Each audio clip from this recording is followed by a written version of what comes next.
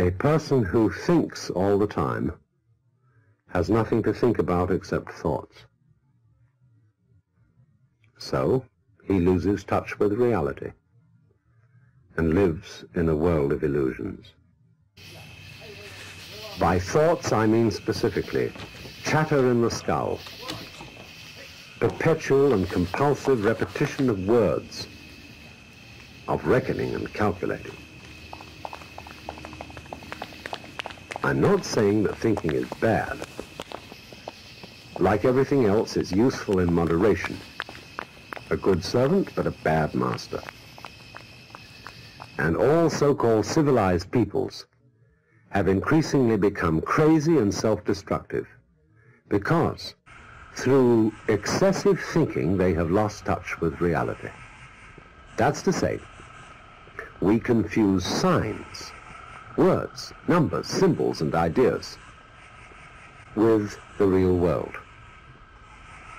Most of us would have rather money than tangible wealth, and a great occasion is somehow spoiled for us unless photographed. And to read about it the next day in the newspaper is oddly more fun for us than the original event.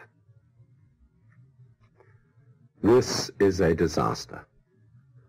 For as a result of confusing the real world of nature with mere signs, such as bank balances and contracts, we are destroying nature. We are so tied up in our minds that we've lost our senses. Time to wake up.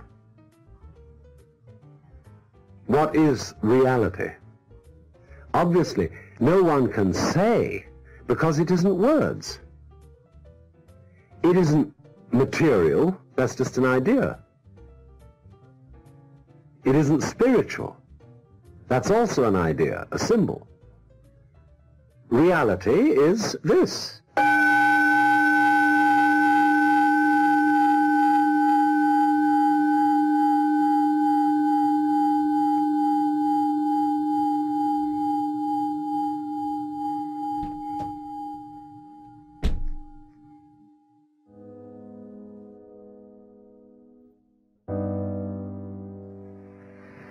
Realize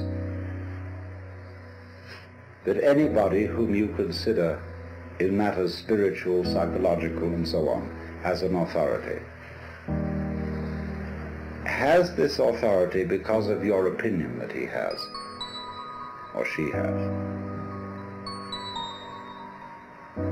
How do you know? It's an expression of you as you are.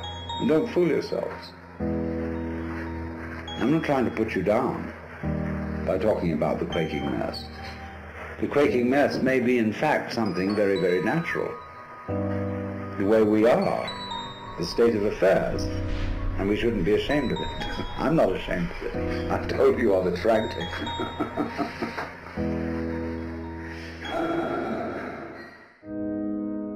I feel it in my heart. I'm back to the start.